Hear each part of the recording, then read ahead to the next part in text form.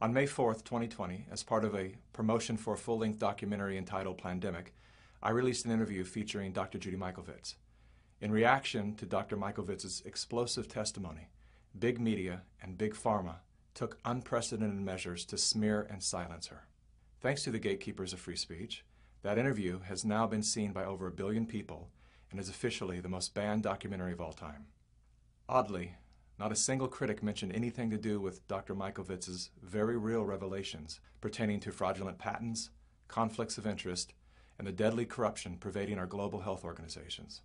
All of that, and much more, is the focus of the feature-length documentary set for release this Tuesday, 8/18. Plandemic Indoctrination follows the money and connects the dots to expose the largest fraud ever perpetrated against the people of this planet. I'm excited to partner with Brian Rose of London Real and announce right now the world premiere of Plandemic Indoctrination on their digital freedom platform this Tuesday, August 18th, and that will show at 5 p.m. UK time, which means 12 noon Eastern time and 9 a.m. Pacific Standard Time.